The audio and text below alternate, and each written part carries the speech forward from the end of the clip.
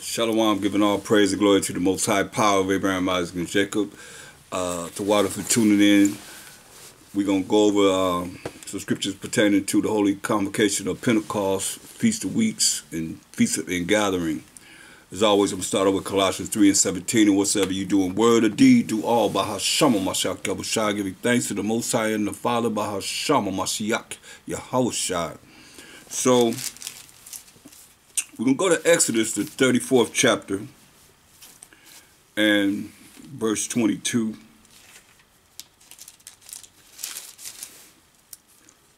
And it says, "And thou shalt observe the Feast of Weeks." We shall observe the Feast of Weeks of the first fruits of wheat harvest, and the Feast of Ingathering at the year's end. So this is what we observe in the Feast of Weeks of the first fruits of wheat harvest and the Feast of Ingathering at the year's end. So it's a certain period of time that we are to come together for, like it says in Deuteronomy 16:9. Which is a holy convocation, a feast day of the Most High. Deuteronomy 16:9. 7 weeks shall thou number unto thee. Begin to number the 7 weeks from such time as thou beginnest to put the sickle to the corn. You see, so we counting 7 weeks. And thou shalt keep the Feast of Weeks unto the Most High thy power with the tribute of a free will offering of thine hand, which thou shalt give unto the Most High thy power, according as the Most High thy power hath blessed thee. You see? So, as the Most High blesses thee, you should have something to give for the feast, all the feast days, really. And thou shalt rejoice before the Most High thy power, thou and thy son and thy daughter and thy manservant and thy maidservant and the Levite that is within thy gates and the stranger and the fatherless and the widow that are among you in the place which the Most High thy power hath chosen to place his name there. And thou shalt remember that thou wast a bondman in Egypt, and that thou observe and do these statutes. So it's a commandment that he's telling us that we're supposed to do these things. Joshua 5:10. Keep these feast days. Joshua, Joshua brought us into the promised land. Joshua and Caleb. Joshua 5:10. And the children of Israel encamped in Gilgal and kept the Passover on the 14th day of the month at even in the plains of Jericho. So we kept the Passover just like this year for all those that follow the dark moon. Everything lined up perfect. The 14th day of the month, which is the first day of the month. The 14th day of not the first day, but the first month, the 14th day, which was the new moon, lined up perfect. And the 15th day was the Feast of Unleavened Bread. The 14th day, like it's here, we observed the Passover. And the children of Israel encamped in Gilgal and kept the Passover on the 14th day of the month, which is the first month, at even.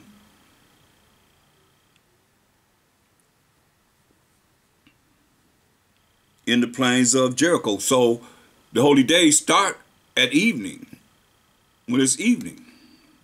Some people want to do it in the daytime, whatever, but it tells you these days start at evening. And they did eat of the old corn of the land on the morrow after the Passover, which is unleavened, the Feast of Unleavened Bread. And we ate unleavened cakes and parched corn in the self same day, which is, you would have said, and they did eat of the old corn of the land on the morrow after the Passover, which would be the day of Feast of Unleavened Bread, where you can come and eat whatever you want to eat as a feast. It's called a feast, right? But everything has to be unleavened. You can't have any leaven. That's why he says unleavened cakes, sweet cakes, and parched corn in the self same day, which is the day after Passover. And the manna ceased on the morrow after they had eaten of the old corn of the land. Neither had the children of Israel manna any more, but they did eat of the fruit of the land of Canaan that year. Feasting. That's the land he gave us, the land of Canaan. It said we did eat of the land of Canaan that year. But you know, the manna, he said, let us know that the manna that he had sent from heaven, which would be angel food, say it stopped. So let's go to Leviticus 23 and 14. Leviticus 23 and 14. It says, and ye shall eat neither bread, nor parched corn, nor green ears, until the selfsame day that ye have brought an offering unto your power. It shall be a statute forever throughout your generations and all your dwellings. So these are the things that, you know, he's given us orders. He said, and ye shall count unto you from the morrow after the Sabbath, from the day that ye brought the sheaf or the wave offering, 7 Sabbaths shall be complete. So 7 Sabbaths is 7 times 7 is 49, right? Even unto the morrow after the 7th Sabbath, which will be the 50th day, shall ye number 50 days. There it is. And ye shall offer a new meat offering unto the Most High. These are the things that we done when we were able to operate with the Most High, giving us directions through the priest and letting us know how to honor these holy convocations or holy gatherings. Look at Exodus 23 and 16, like we honoring the Feast of Pentecost. Exodus 23 and 16. In the Feast of Harvest, it's the Feast of Ingathering, Feast of Harvest, Feast of Pentecost also. In the Feast of Harvest, the first fruits of thy labors, which thou hast sown in the field, and the Feast of Ingathering, which is in the end of the year, when thou hast gathered in thy labors out of the field. He's telling us this feast we're supposed to observe. Numbers 28 and 26.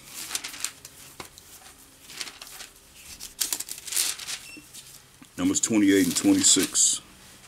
Also in the day of the first fruits, when ye bring a new meat offering unto the Most High, after your weeks be out, ye shall have an holy convocation. Ye shall do no servile work. It's just like a regular Sabbath. You observe it just like a regular Sabbath. You see? It's the 50th day after the Passover. So you count 50 days from whenever you have your Passover, and that'll be the Feast of Pentecost, Feast of Weeks, Feast of Ingathering. All the same feast. And it was a dedication of the first fruits of the wheat harvest.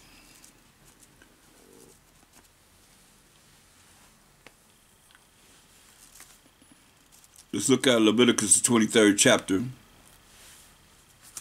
Leviticus 23rd chapter, it gives us the feast days of the Most High. These feast days of the Most High. Like ceremonial laws, that's what we're looking at and dealing with, you know, observing the Feast of Pentecost or the Feast of Weeks or the Feast of Ingathering. Leviticus, the 23rd chapter, let's look at verse 15. And you shall count unto you from the morrow after the Sabbath, from the day that ye brought the sheaf or the wave offering, 7 Sabbaths shall be complete. And 7 Sabbaths, he told you 7 weeks, now I say 7 Sabbaths. You see it say 7 Sabbaths, 7 weeks. So the Sabbath is every 7 days. It's the only way you're going to count it. So And that's 7 Sabbaths in a row, which would be what? 49 days. And the next day will be the 50th day. Keep that in mind. Because you hear it saying 7 Sabbaths, it says 7 weeks too. And ye shall count unto you from the morrow after the Sabbath, from the day that ye brought the sheaf of the wave offering, 7 Sabbaths shall be complete, which will be 49 days. Even unto the morrow after the 7th Sabbath, which is the 50th day, shall ye count 50 days, and ye shall offer a new meat offering unto the Most High. Ye shall bring out of your habitations 2 wave loaves of 2/10 deals. They shall be of fine flour. They shall be baken with leaven. They are the first fruits of the Most High. It is not Passover or Feast of Unleavened Bread. We can have leaven, flour with yeast in it. And ye shall offer with the bread 7 lambs without blemish of the first year. So the lambs have to be of the first year. Nothing has to be perfect. Can't be nothing wrong with them. And 1 young bullock and 2 rams.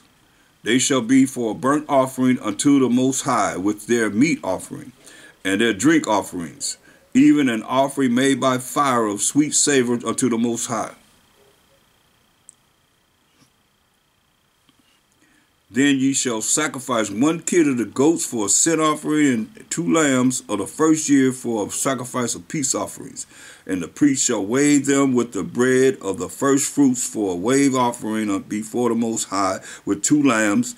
They shall be holy to the Most High for the priest. And ye shall proclaim on the selfsame day that it may be an holy convocation unto you. Ye shall do no servile work therein, just like the regular Sabbath. It shall be a statute forever in all your dwellings throughout your generations. He's telling you it's a statute forever throughout all our generations. He's making it clear. He told us, and when ye reap the harvest of your land, thou shalt not make clean riddance of the corners of thy field when thou reap it. So he's telling us we're supposed to leave the corners of the field so that, strangers of our nation could come and they could be able to pick something. Not like it is now. Barbed wire all over the fields, and they got people out there with shotguns ready to kill you if you pick something from their fields. It says, neither shalt thou gather any gleaning of thy harvest. Once you pick whatever you pick, that's it. Thou shalt leave them unto the poor. See? So somebody journeying, they know they can go to the corners of these fields and get them some fruit or some vegetables, whatever they want to get. And to the stranger, I am the Most High, your power. See?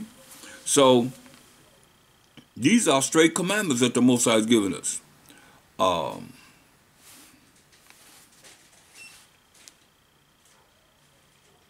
Instituted on the 50th day. Let's start at verse 1, Leviticus 23:1. So you see that these are Sabbath. These holy convocations are Sabbath, but they are the feast days of the Most High. And the Most High spake unto Moses, saying, speak unto the children of Israel. You hear him saying a statute from generation to generation and forever. Speak unto the children of Israel, because we're going to be doing this in the kingdom too. And say unto them concerning the feast of the Most High. See, these are his feasts, which ye shall proclaim to be holy convocations. Even these are my feasts. See?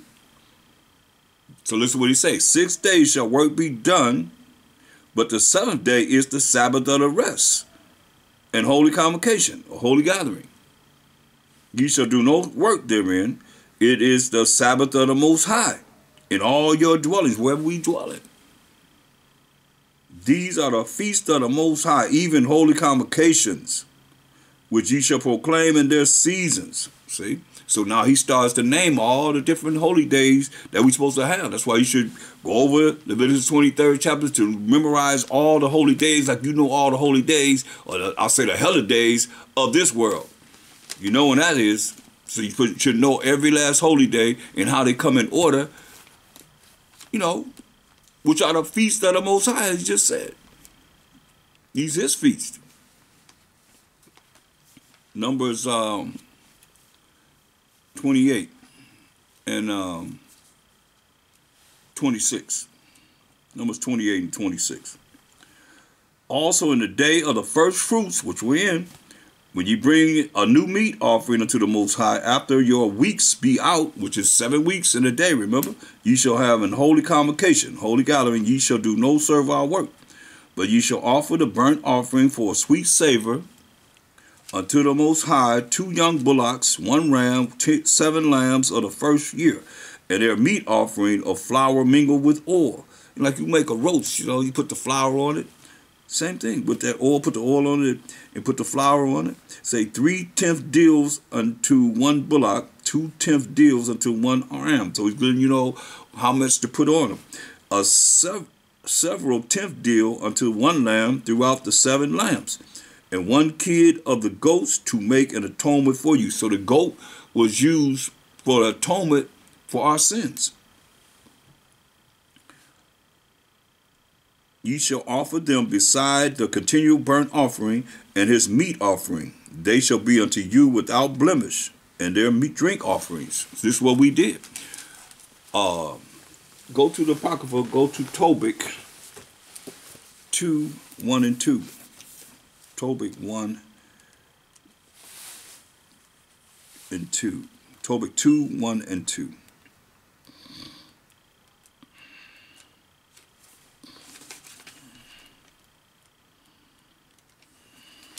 Tobit 2 and 1. Now when I was come home again, and my wife Anna was restored unto me, with my son Tobias, in the feast of Pentecost, see, feast of Pentecost, which is feast of gathering, feast of weeks, which is the holy feast of the 7 weeks. See that? Remember it says 7 Sabbaths? Now you see it says 7 weeks.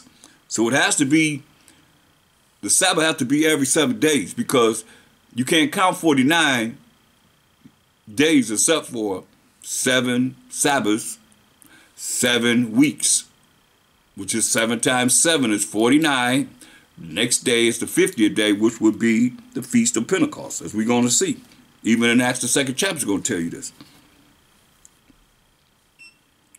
Once again, he says, in the Feast of Pentecost, which is the holy feast of the 7 weeks, there was a good dinner prepared me, in the which I sat down to eat. And when I saw abundance of meat, I said to my son, go and bring what poor man soever thou shalt find out of our brethren, an Israelite. So go find a poor brother who is mindful of the Most High, and lo, I tarry for thee. So he said, hey, but you see, he's observing the Feast of Pentecost. Look at 2 Maccabees, the 12th chapter.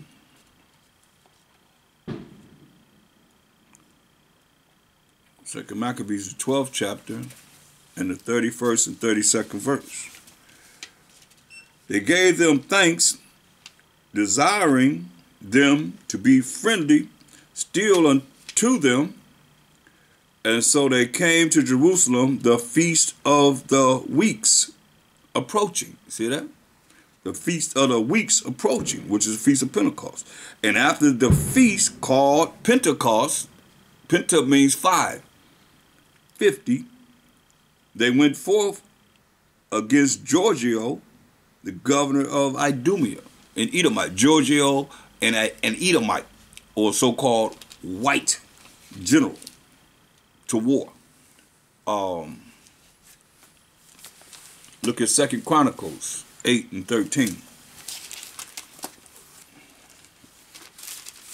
2 Chronicles 8:13. Even after a certain rate, every day offering according to the commandment of Moses on the Sabbaths and on the new moons, which is the first day of the weeks, first day of the month, Salakia, and on the solemn feast, 3 times in the year, even in the feast of unleavened bread and in the feast of weeks that we are observing, and in the feast of tabernacles. Those 3 feast days, the Most High require all men to come together. Feast of unleavened bread is the day after Passover, we just seen earlier. The next day after Passover, on the 15th of the first month. A lot of people don't observe it because you can't put the 14th and the 15th in the same, be in the same day. That's why you see they said they made 11 cakes and so forth, or 11 cakes, because it was Feast of Unleavened Bread for those 7 days and so forth. Passover, you have no 11, and then the next day, everybody come together, because the Passover was done in the home. And then the next day, everybody came together for the feast, for the Holy Convocation. And I did lessons on that, if anybody want to look at that, on my YouTube page. So, this go to Acts, the 2nd chapter,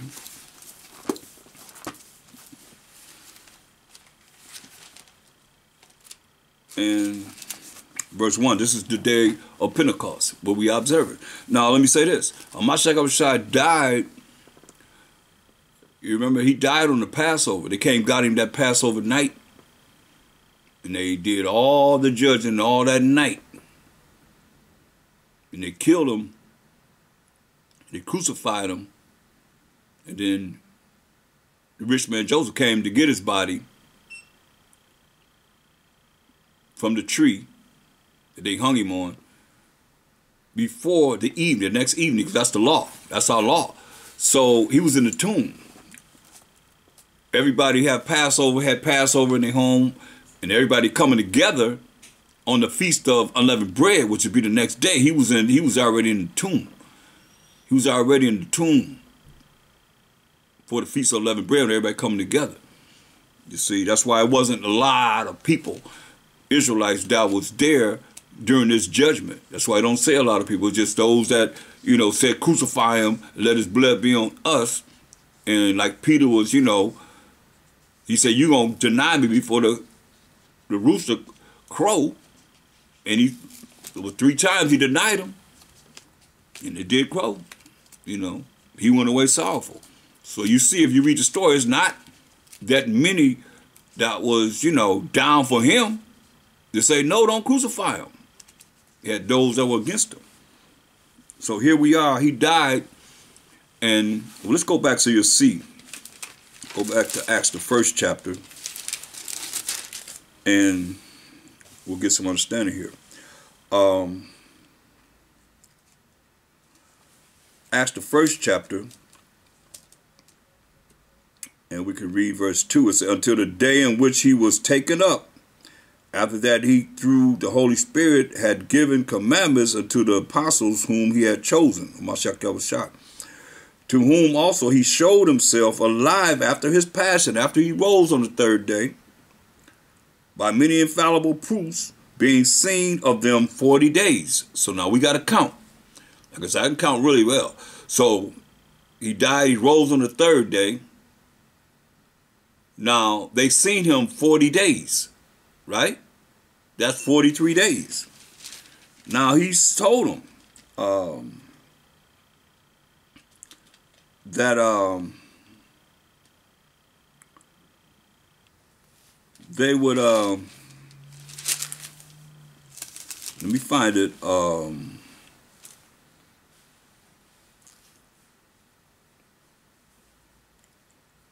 Okay, then it says, because they asked him about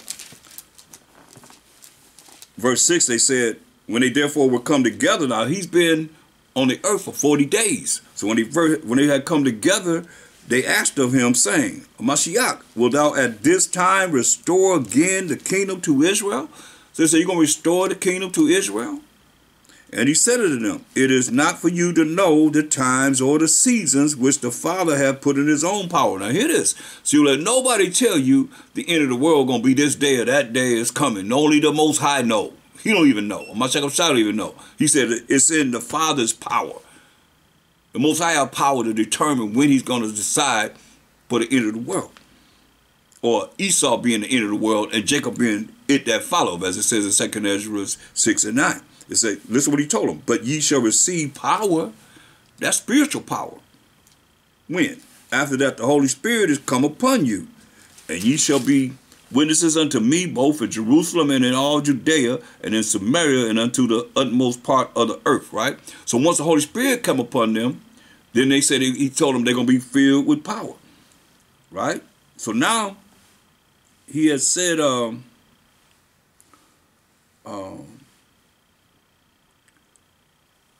in verse 12 it says, now that's we dealing with 43 days, right? He died, rose on the third day, walked the earth as we read, and for 40 days they will sin him. That's why they say you're going to restore the kingdom to Israel. They thinking that he's going to do the things that we waiting for him to do.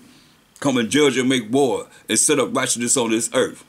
It says, then, verse 12, then returned they unto Jerusalem from the mount called Olivet, which is from Jerusalem, a Sabbath day's journey. So you look at $43, 43 days, and then 7 days represent what? 50 days, right?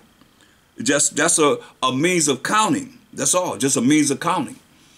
A Sabbath day journey, 7 days. So that's 50 days. So now, going to Acts the 2nd chapter in the 1st verse, and when the day of Pentecost was fully come, that's the 50th day, they were all with one accord in one place, and suddenly there came a sound from heaven as a rushing mighty wind, and it filled all the house where they were sitting. So this rushing mighty wind came into the house where they were sitting. And there appeared unto them cloven tongues, like as of fire, and it sat upon each of them. So we got to look at this wind and this fire, this rushing mighty wind and this fire that appeared unto them, because it's very important that we see this. Go to 2nd Ezra 8 and 21. This is the Most High.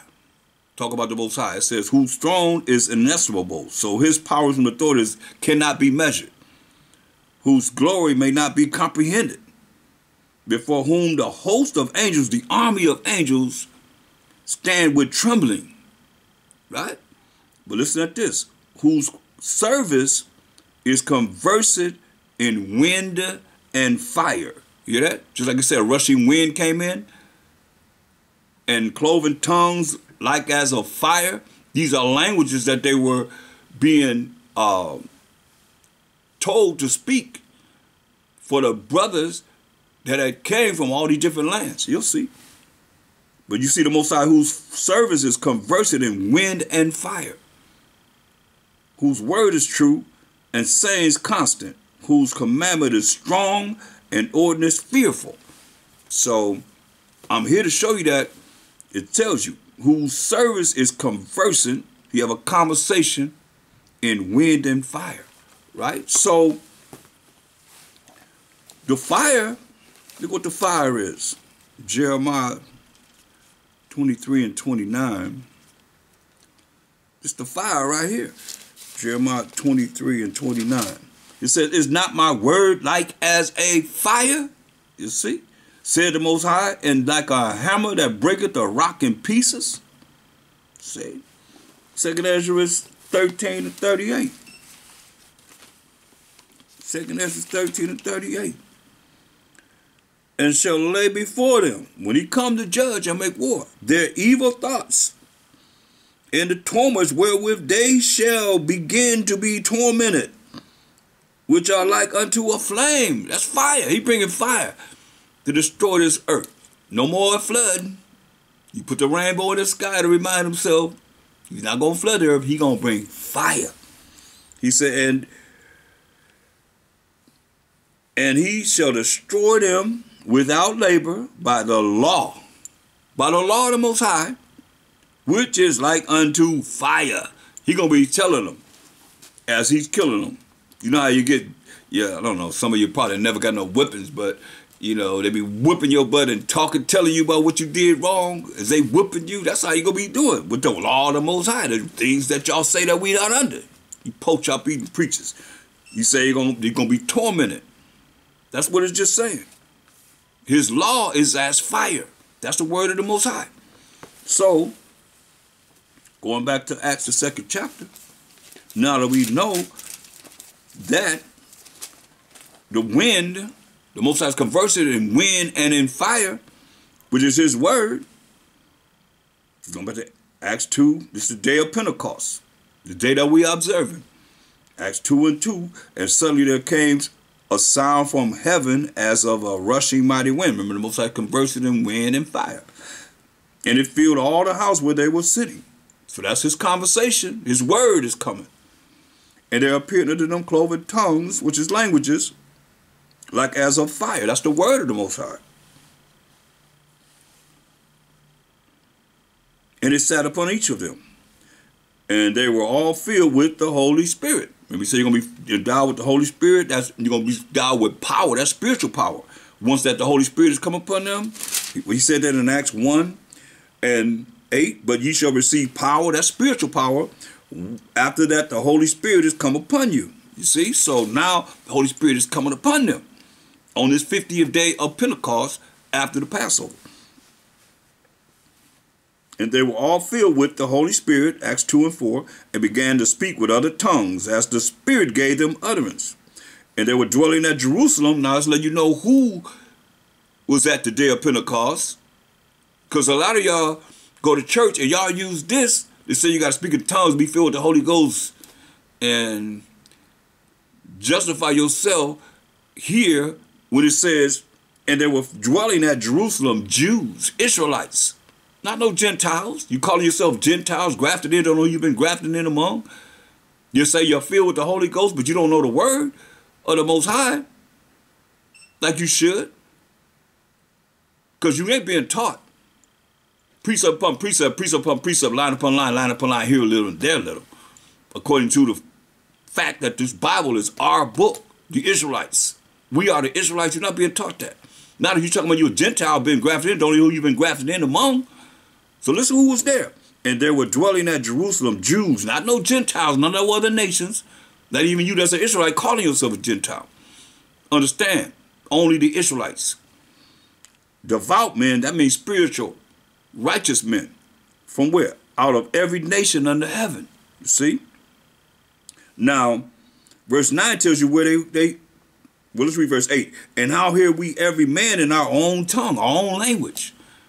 From the places that they came from, the Israelites that were scattered among all these places, speaking different languages, wherein we were born. Look where we came from. Parthians and Medes and Elamites and the dwellers of Mesopotamia and in Judea and Cappadocia, in Pontus and Asia, Phrygia and Pamphylia, in Egypt and in parts of Libya, about Cyrene, and strangers of Rome. We are all these places, Jews and proselytes, Cretes and Arabians. We do hear them speak in our tongues the wonderful works of the Most High. And they were all amazed and were in doubt, saying one to another, what meaneth this? What's going on? Because they heard the Spirit of the Most High speaking to them in their languages. When they're looking at these men like, how they speaking in my language? It's a miracle. Some of you don't believe in miracles. So you ain't received enough miracles to know that this is real. Remember, the Most High is conversing in wind and fire. So that's his spirit, the Holy Spirit that he sent.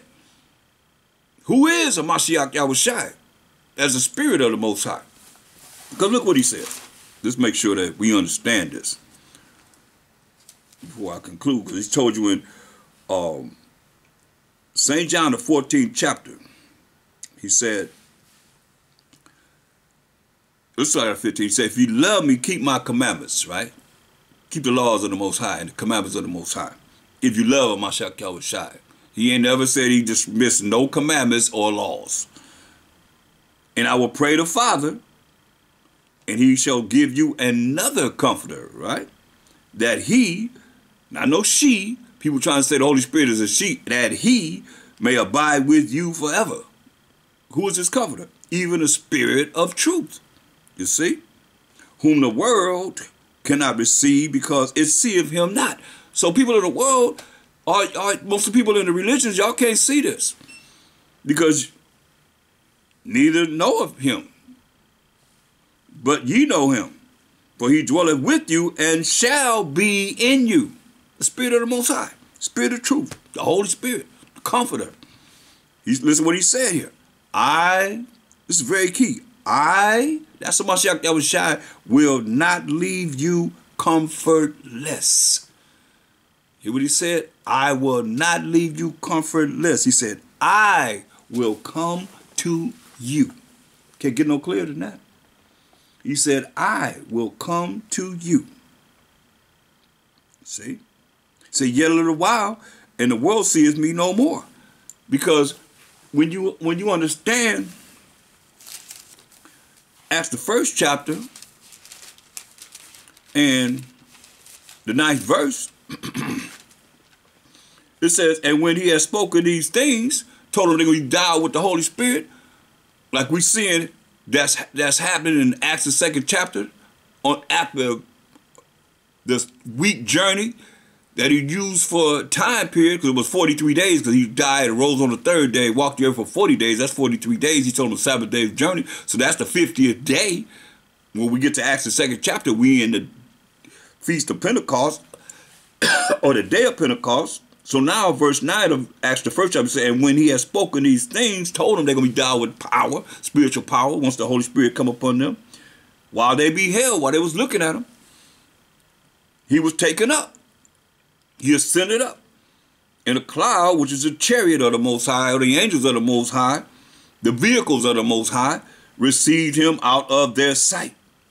See?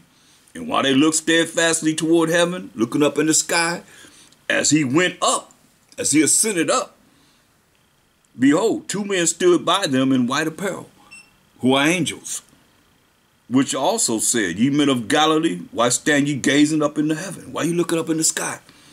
This same Mashiach Yahushua, which is taken up from you into heaven, shall so come in like manner as ye have seen him go into heaven, right?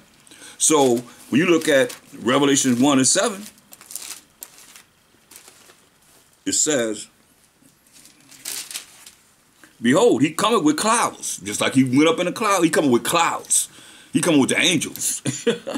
The vehicles, the chairs of the Most High, what they call UFOs. And they see them all over right now.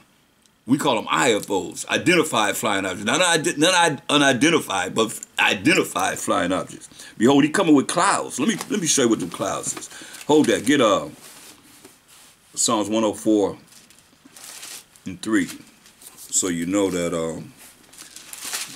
I'm not just saying something and making it up, because, you know, like a lot of people, they talk.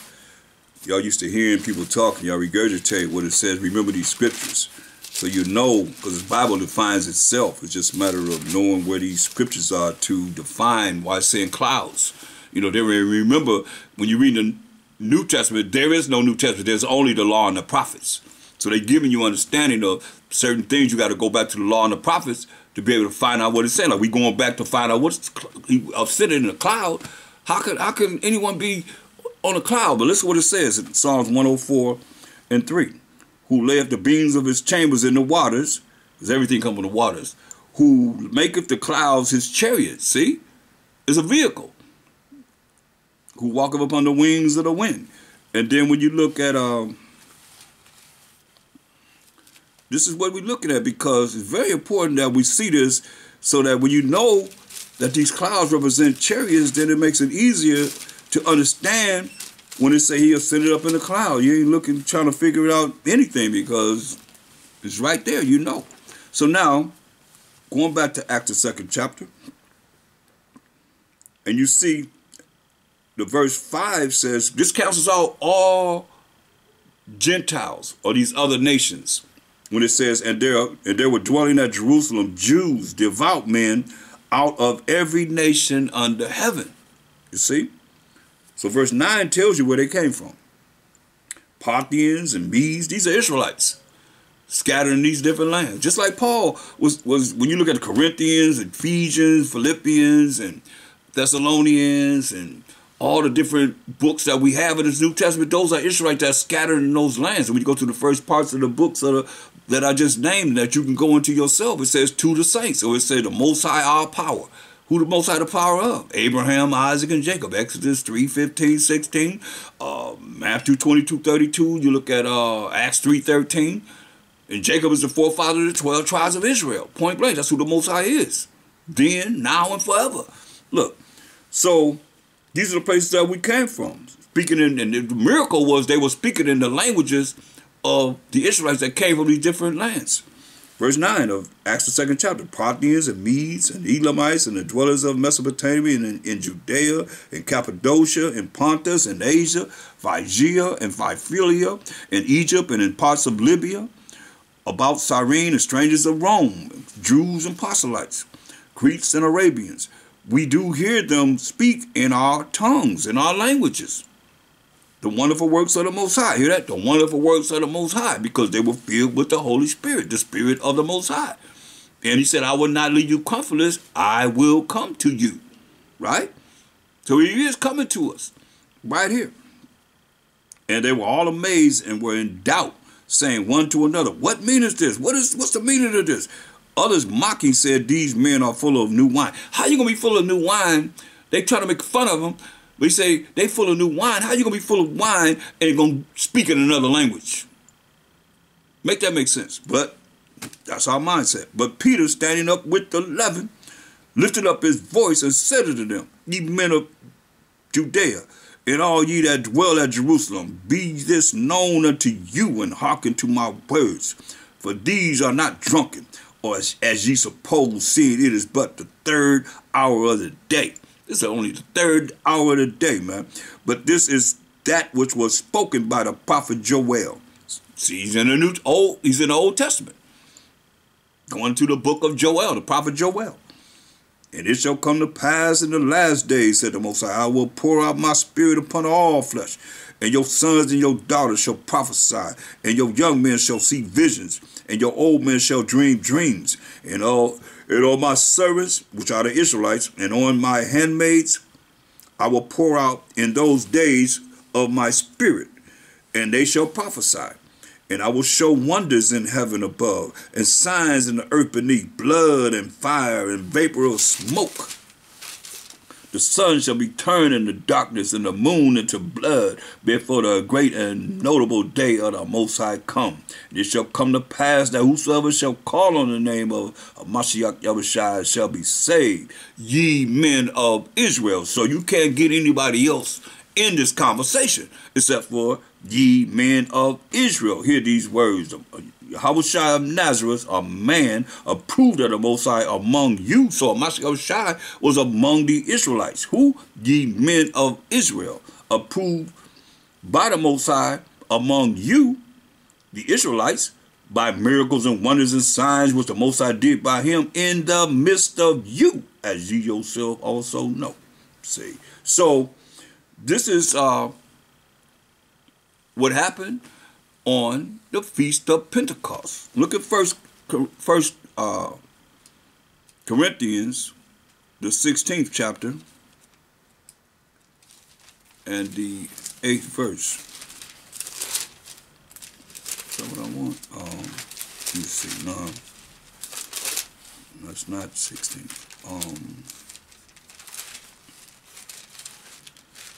Salakia.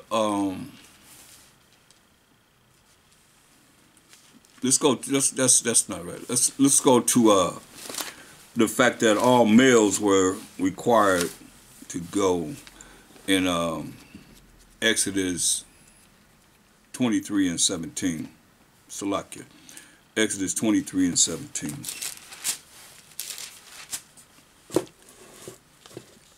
Exodus 23 and 17. 3 times in a year, all thy males shall appear before the Most High thy power.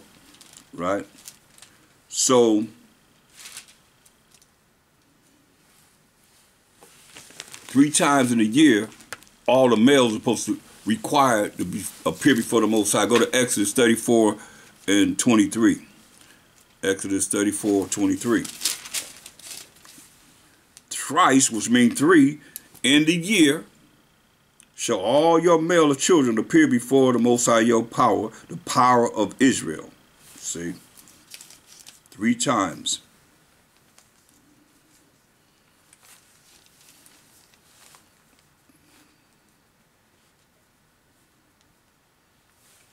Okay. And those 3 times are the Feast of Unleavened Bread, which is the day after Passover. The Feast of Weeks, or Feast of Pentecost, or Feast of Ingathering, the same feast by those names. And the Feast of Tabernacles, when we dwell in booths. Remember that. So, look at Psalm 42 and 4. Psalms 42 and 4. When I remember these things, I pour out my soul in me. For I had gone with the multitude. I went with them to the house of the Most High with the voice of joy and praise, with a multitude that kept holy days. See? He kept the holy days. Psalms 122. 122 and 4. That was King David. 122 and 4. Whither the tribes go up, the tribes of the Most High, which are the 12 tribes of Israel, unto the testimony of Israel, to give thanks unto the name of the Most High. You see? So, from there we're going to look at Ezekiel 36 and 38. 36 and 38. As the holy flock, as the flock of Jerusalem in her solemn feast. Like this solemn, battery went out.